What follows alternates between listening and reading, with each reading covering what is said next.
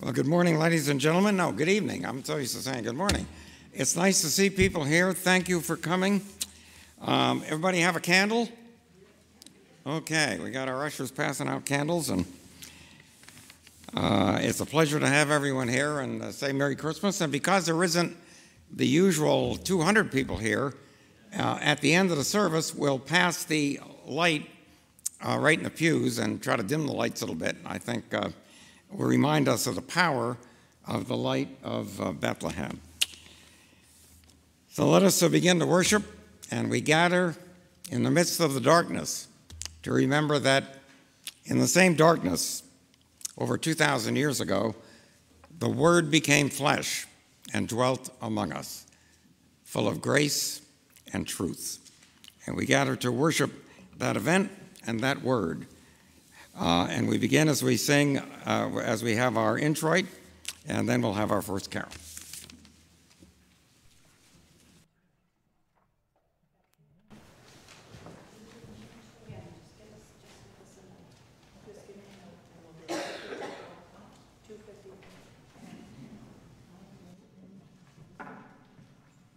Sorry, hang on.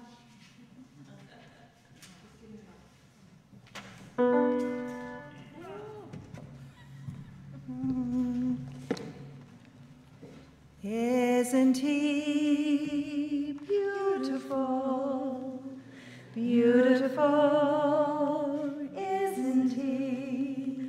With the priest, Son of God, isn't he?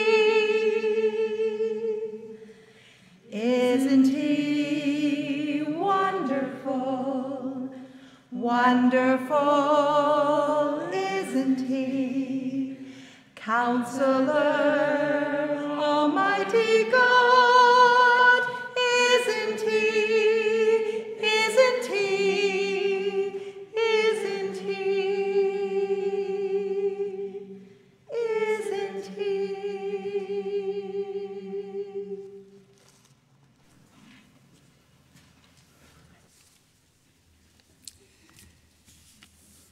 And our opening carol is number 278. We'll do verses 1, 3, and 4.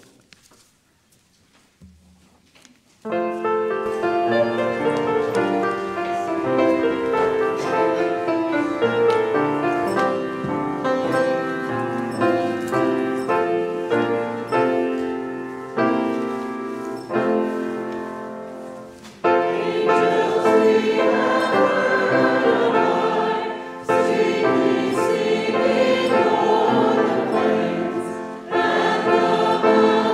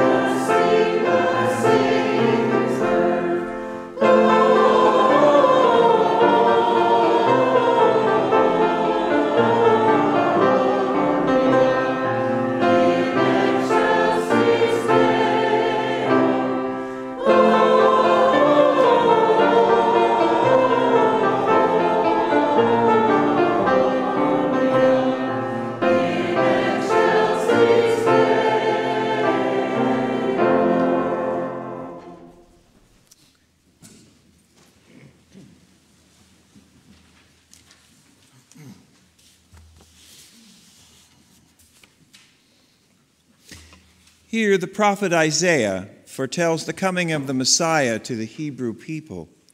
We recognize the references to the people of Israel held so long in the bondage of Egypt. The people that walked in darkness have seen a great light. They that dwelt in the land of the shadow of death, upon them hath the light shined. Thou hast multiplied the nation. Thou hast increased their joy. They joy before thee according to the joy in harvest, as men rejoice when they divide the spoil. For the yoke of his burden, the staff of his shoulder, the rod of his oppressor, thou hast broken, as in the day of Midian.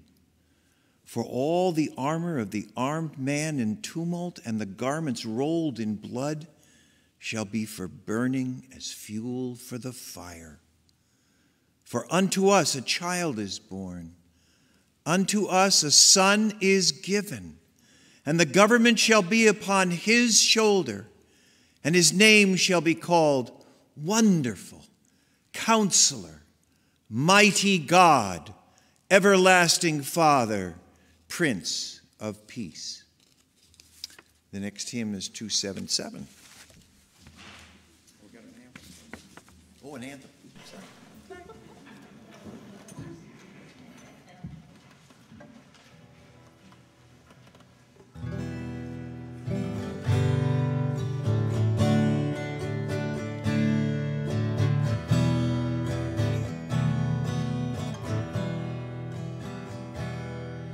What child is this holy to rest on Mary's lap asleep? Warm angels greet with anthem sweet, while shepherds watch our gate.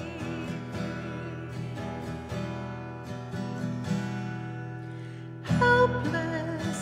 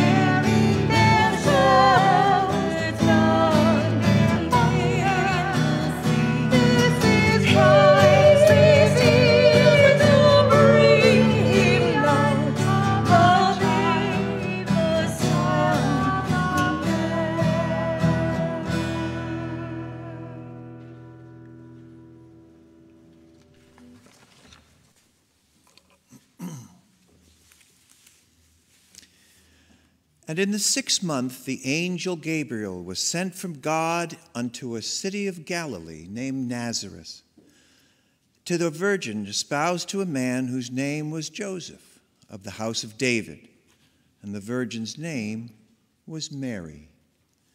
And the angel came in unto her and said, Hail, thou that art highly favored, the Lord is with thee.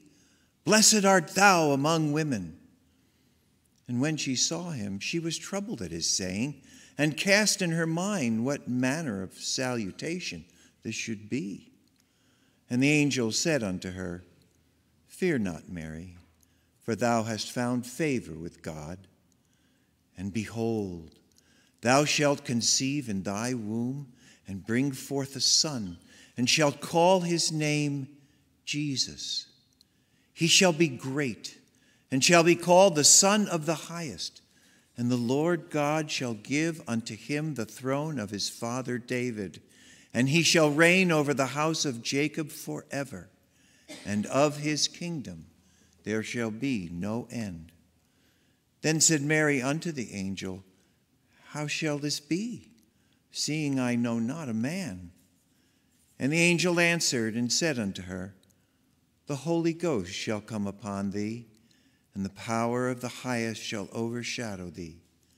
Therefore also that holy thing which shall be born of thee shall be called the Son of God. And now the thing is 277. And it's Hark the Herald Angels Sing. I even know that.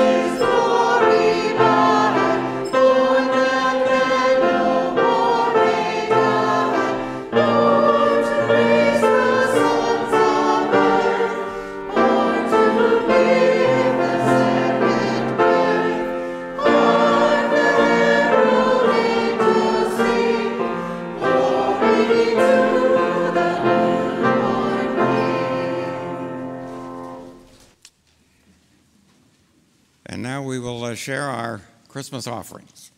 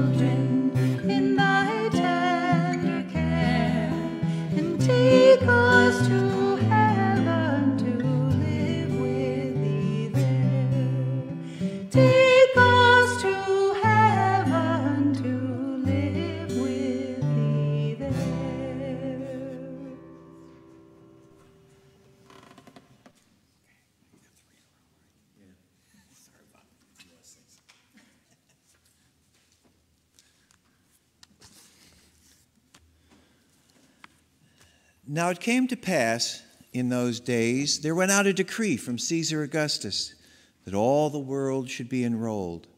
This was the first enrollment made when Quirinius was governor of Syria. And all went to enroll themselves, every one to his own city. And Joseph also went up from Galilee, up from the city of Nazareth, into Judea, to the city of David, which is called Bethlehem, because he was of the house and lineage of David, to enroll himself with Mary, who was betrothed to him, being great with child. And it came to pass that while they were there, the days were fulfilled that she should be delivered. And she brought forth her firstborn son, and she wrapped him in swaddling clothes and laid him in a manger, because there was no room for them in the inn. And there were shepherds in the same country, abiding in the fields, keeping watch by night over their flock. And an angel of the Lord stood by them, and the glory of the Lord shone round about them, and they were sore afraid. And the angel said unto them, Be not afraid, for behold, I bring you good tidings of great joy, which shall be to all the people. For there is born to you this day in the city of David a Savior, who is Christ the Lord. And this shall be a sign unto you. Ye shall find the babe wrapped in swaddling clothes and lying in a manger. And suddenly there was with the angel a multitude of the heavenly host, praising God and saying, Glory to God in the highest, and on earth peace among men in whom he is well pleased. And they came with haste and found both Mary and Joseph and the babe lying in the manger. And when they saw it, they made known concerning the saying which had been spoken to them about this child by the angel. And all that heard it wondered at the things which were spoken unto them by the shepherds. But Mary kept all these sayings, pondering them in her heart. And the shepherds returned, glorifying and praising God for all the things that they had heard and seen, even as it was spoken unto them.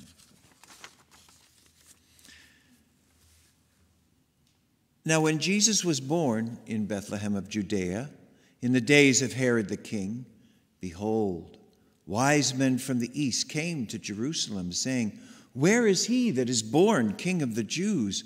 For we have seen his star in the east, and have come to worship him. And when Herod the king heard it, he was troubled, and all Jerusalem with him. And gathering together all the chief priests and scribes of the people, he inquired of them where the Christ should be born. And they said unto him, In Bethlehem of Judea, for thus it is written through the prophet, And thou, Bethlehem, land of Judah, art in no wise least among the princes of Judah, for out of thee shall come forth a governor, who shall be shepherd of my people Israel. Then Herod privily called the wise men, and learned of them exactly what time the star had appeared. And he sent them to Bethlehem, and said, Go and search out exactly concerning the young child, and when ye have found him, bring me word, that I also may come and worship him. And they, having heard the king, went their way. And lo, the star which they had seen in the east went before them, till it came and stood over where the young child was. And when they saw the star, they rejoiced with exceeding great joy. And they came into the house and saw the young child with Mary, his mother, and they fell down and worshipped him. And opening their treasures, they offered unto him gifts, gold, frankincense, and myrrh. And being warned by God in a dream that they should not return to Herod, they departed into their own country another way. This is the last passage is taken from John, and it is always one of the most challenging, and yet is probably the most powerful in all of the New Testament. In the beginning was the Word, and the Word was with God, and the Word was God. The same was in the beginning with God. All things were made by him, and without him was not anything made that was made. In him was life, and the life was the light of men.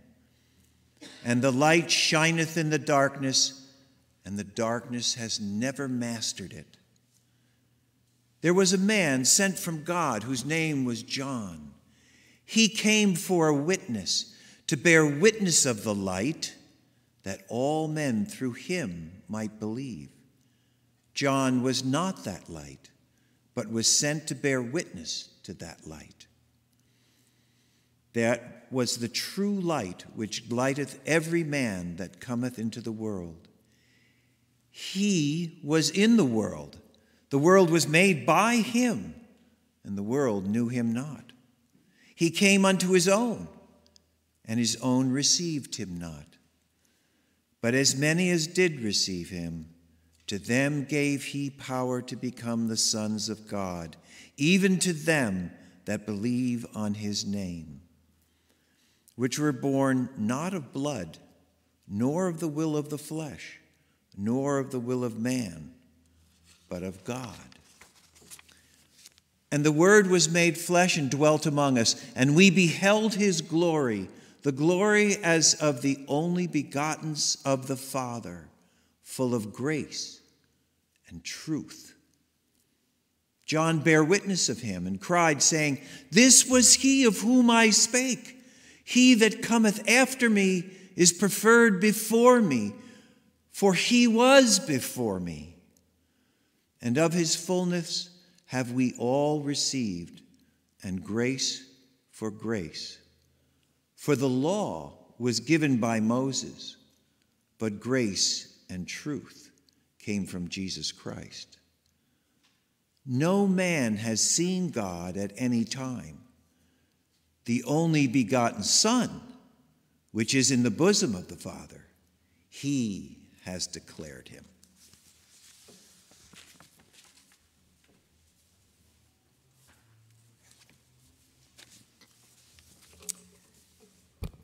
I was just notified by the Commissioner of Baseball that we batted out of order.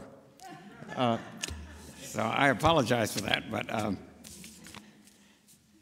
seems like nothing is the way it's supposed to be. Even if I read the bulletin, I think more carefully, I would have not forced Paul to read 3 things in a row, but nobody reads like he does.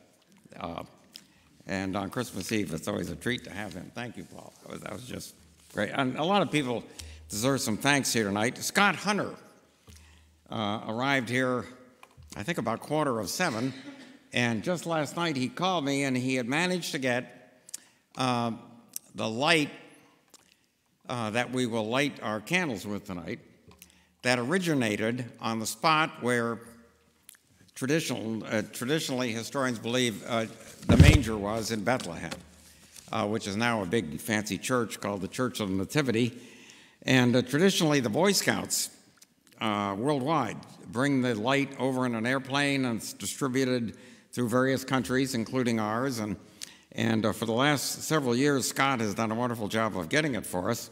This year was a little trickier. The Scouts weren't going to do it, but he thought he knew some people that kept that flame going all year long. But I guess they finally reneged, and the Scouts did bring the candlelight over to JFK Airport in New York, and then it flew into Boston, I think, or somebody went down and got it. I'm not sure which, but Scott brought it here tonight about 6:45. So the light that you will have your candles lit with originated in the town where Jesus was born. The music. We missed the choir that usually sings tonight. They were going to sing some things from the cantata, which they did such a wonderful job with the other night. But our accompanist is not able to be with us tonight, so Betsy's playing the carols and doing a wonderful job. And Sam and Lynn make a wonderful duet, so we're very honored to have them. Then we also need ushers, and we have Jim Gooden, Jim Federer, and Lydia Peak, who would be singing, but since she's not singing with the choir, she's ushering as well. So at the conclusion, when we're singing Silent Night, they'll come up and get candles lit and then go along, and there's not overcrowding in here at the moment, so we can pass the light in the sanctuary. So that will be very nice. So I hope I didn't miss anyone that I meant to thank, because we've had a lot. Oh, Paul Sitak, who's making this available to people virtually as well, as he does every week, and he does a terrific job with that and puts a lot of time into that. I just want to say one thank you. Yes. Because I just want to say thank you to the choir who is out in amongst all of you and who stepped up when the introit started, and that was a surprise too. So, surprise, and they jumped in. So thank you to my choir who is here tonight and filling in and being a supportive role in our congregation. So thank you to my choir. Okay, wonderful. And I'll tell you one thing, that lady does a lot for this church. Thank you, Sam. That was wonderful. And the music is always wonderful.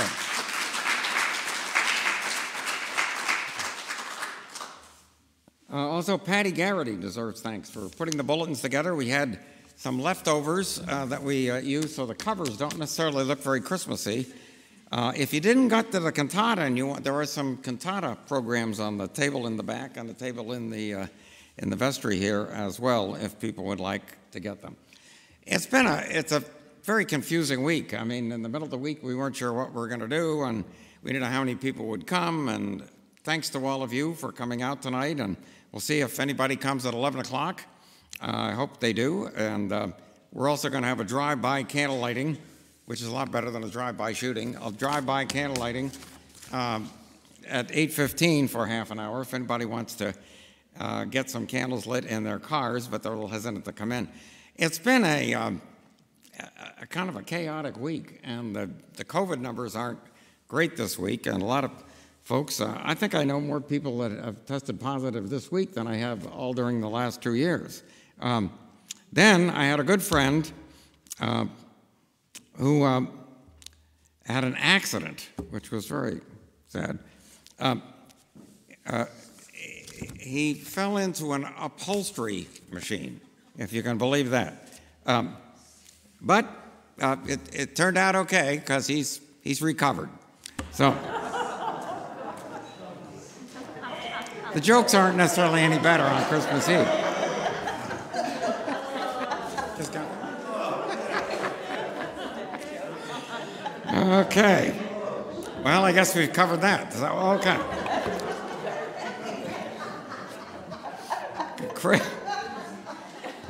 Christmas is many things, and one thing it is joyous, even if the jokes are bad. But it's a time of, especially Christmas Eve, I think, is a time of memories.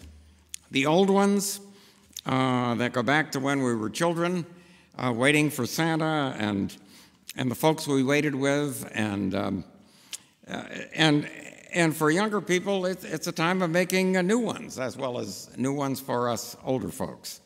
It's a time of family, which for many of us can be a very joyous time. Now, for some, family can be painful or even non-existent. It's a mix. Time can seem, it's a time that seems almost magical at times. The lights, the other decorations, the wonderful music, the strangers who say Merry Christmas on the streets. It's true if you're in a city at this time of year. You know, usually in a city, people don't say anything to each other. But in a big city, I mean, I've been there at Christmas time, and people actually look up and will wish people a Merry Christmas. The only other time a person spoke to me that I didn't know in New York City, other than Christmas time, was several years ago. I used to have these plaid pants that I used to wear. And it was in the spring, and we were visiting our daughter down in New York City. We were out for a walk. The sidewalks were teeming with people. And all of a sudden, some fellow I'd never seen before is walking by me. He stops. He says, "Hey, wait a minute." He says, "Are you playing golf?" And I said, "Well, yes, actually. If you look down here, a couple of blocks, my caddy's trying to get through with the clubs." That's a true story. But anyway, people say Merry Christmas. And people help the less fortunate. I don't think there's any time during the year that is more true than it is at Christmas. And we have traditions. The church candlelight service is a tradition. And as is our 11 o'clock candlelight service now. We added that several years ago. Our dog and I, Abby is our dog, and I have a tradition of helping Santa get my wife a strange present every year. And Abby and I have conferred, and she'll get a strange present tomorrow. Time of wonderful parties. It's time of great meals. Time of special treats. Outings. You know, some people like to go out for a ride and see the decorations with the lights. Other people sometimes go to a local performance of the Nutcracker, or perhaps a local production of the Christmas Carol. Or I see Jim Roach is here, so any of his comedians that are appearing at the Rex Theater or the Palace, you should go. And it's fun. And people that can stand up for more than 5 seconds and like to skate or ski, enjoy that. It's a special time. I think it is also fair to say that we live in a difficult time. The masks, the vaccinations, the anger that people have, it kind of reminds me of the first couple lines of The Tale of Two Cities by Charles Dickens, who also wrote that book as well as several others, and he wrote A Christmas Carol. That book begins, "It was the best of times, it was the worst of times." And I think in many ways that's true this year. We live in a divided country. In many ways, we live in a divided town. There's a new surge in the COVID cases. Inflation is high. Anger is high. Distrust is high. And yet, you know, Christmas, for all the splendid things we mentioned, is even more splendid and than that. Because Christmas has the possibility of making our world better. The story itself has much to teach us. I mean, I think the main thing it teaches us is that God so loves the world. God so loves the world that's in some mysterious way, in the form not of a conquering, avenging God, but in the form of an innocent, helpless baby.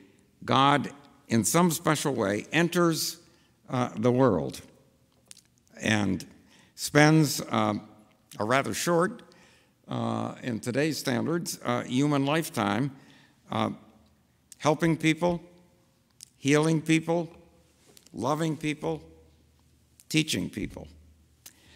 And those of us who try to follow that little baby who became Jesus of Nazareth are inspired. And in that man, we see the truth of those words, God so loves the world. It's an incredible story. Common folks and foreigners are major players. Of course, they're all foreigners to us here in the United States. Jesus was not born in Bethlehem, Pennsylvania. You have Mary, a young woman, perhaps as young as 13. You have an older fiance, Joseph, a carpenter by trade. You have shepherds. Then you have wise foreign kings who, because you know, there was no GPS in those days or any of these cell phones telling them how to get where they were going, they go to see a very nasty king who makes believe he's glad to hear about this new king being born. And then when they leave, tells them to be sure and stop on the way back, tell them where he is, so he can send his soldiers to kill him. Very real story, but it's a very magical story. It's the arrival on earth of the creator of all it is, who comes to spend his human life loving and teaching and healing his children. So the light of Bethlehem that Scott brought to us this evening in a very profound way tonight is full of possibilities. Possibilities. Has nothing to do with shopping, that's all done, and I'm sure Christmas will be a great day for people, but that light and the depth of meaning of it has the possibility of changing individual lives and of changing the world. It's a light of hope. Hope that we can live here and now together and live as fully as we can and then live on forever in another dimension that we call heaven. It's a light of peace and justice. It's a light of good news. It's a light of the possibility of ending disagreements and feuds, be they personal or be they on a big scale. I don't know of any other event that is able to stop a world war in the midst of it, but that's what happened during World War I on Christmas Eve when the Germans and the British stopped fighting each other, I think, and the French. And much to the annoyance and anger of their commanders, they stopped shooting and they walked out of their trenches in a terrible war. I mean, those trenches were filled with dead bodies. And they came and sang carols together, exchanged gifts together, exchanged cigarettes together. Everybody smoked in those days, I think. And for at least 24 hours, World War I stopped. That light gives us the possibility of forgiveness and the possibility of reconciliation. So we ask, who perhaps saw the possibilities the most? Who really looked and understood what this meant? Well, there was no person more important in this whole Christmas process than a young girl named Mary. And when she's pregnant, she goes to see her cousin Elizabeth, who is also having a baby. And Elizabeth's baby is John the Baptist, grows up to be John the Baptist. And when Mary gets together with Elizabeth, she comes out with an incredible statement. We now call it the Magnificat. It's in the first chapter of Luke. Here's what Mary said. My soul magnifies the Lord, and my spirit rejoices in God my Savior. For he has regarded the low estate of his handmaiden. For behold, henceforth all generations will call me blessed. For he who is mighty has done great things for me, and holy is his name. And his mercy is on those who fear him, from generation to generation. He has shown strength with his arm. He has scattered the proud in the imagination of their hearts. He has put down the mighty from their thrones and exalted those of low degree. He has filled the hungry with good things, and the rich he has sent empty away. He has helped his servant Israel in remembrance of his mercy, as he spoke to our fathers, Abraham, and to his posterity forever. Mary saw the possibility that little child that she delivered on this evening over 2,000 years ago could change people's lives individually and could change our world altogether. If we take seriously the possibility of making a better world and we learn to use the weapon that Jesus came to give us, it's a weapon that doesn't hurt anybody. It's a weapon called love. Love. And there's no holiday that exemplifies love more than Christmas. So let me close these probably too long remarks with a prayer written by a gentleman by the name of Pacarg Otwana, who is a peacemaker in Northern Ireland, where they know a few things about conflict and division. And let us pray with his words. God of the ground, in Mary's words, we hear a vision that could change the world. And though Mary's life, you changed too. Give us the imagination to believe that even though we are not mighty, you can raise up songs from the dust that change powers for good. Because you did this through the yes of one woman. Let us bow together and join in the Lord's Prayer. Our Father, who art in heaven, hallowed be thy name. Thy kingdom come, thy will be done, on earth as it is in heaven. Give us this day our daily bread, and forgive us our debts as we forgive our debtors. And lead us not into temptation, but deliver us from evil. For thine is the kingdom, and the power, and the glory forever. Amen. And now as we prepare to light our candles, let us join together in singing A Silent Night, number 253. And our ushers can come forward and get with their candles, and we will light your candle as you're singing.